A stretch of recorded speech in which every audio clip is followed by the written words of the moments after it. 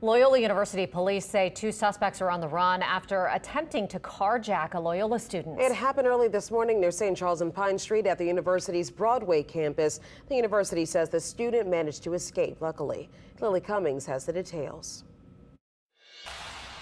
On Monday, students and staff at Loyola woke up to disturbing alerts from university police. This notification says police are actively searching for a suspect in an attempted carjacking that occurred in the 500 block of Pine Street earlier this morning. Community members are advised to use caution and contact LUPD or NOPD if they notice any suspicious behavior. LUPD says it happened around 2 a.m. at the Broadway campus, which houses dorms and Loyola's law school. According to police, a student who lives on campus was leaving the Pine Street parking lot when 2 males in a white Kia Soul pulled up next to the student's vehicle. The passenger approached the car with a gun.